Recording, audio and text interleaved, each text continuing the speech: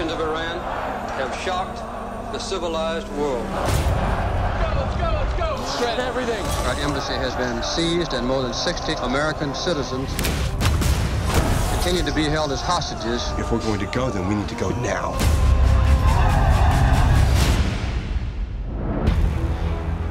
What happened? 6 of the hostages went out a back exit. Where are they? The Canadian ambassador's house. Got Revolutionary Guards going door to door. These people die. They die badly. White House? Who wants the 6 of them out? What we like for this are bicycles. Deliver the 6 bikes, provide them with maps. Or you could just send in training wheels and meet them at the border with Gatorade.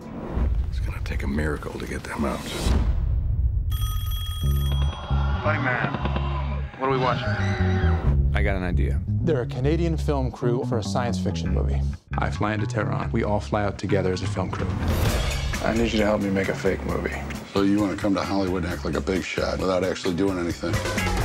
Yeah. You'll fit right in.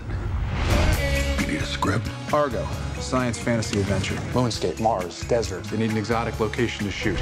You need a producer. If I'm doing a fake movie, it's going to be a fake hit. You don't have a better bad idea than this? This is the best bad idea we have, sir. By far.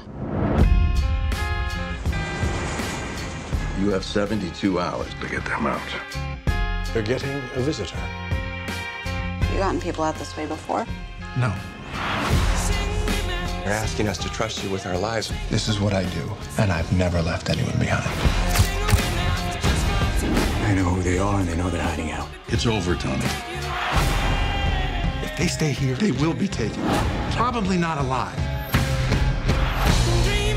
We're responsible for these people. I'm responsible.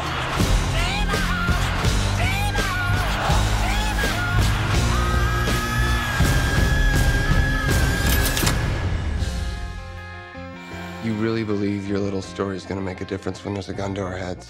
I think my little story is the only thing between you and a gun to your head.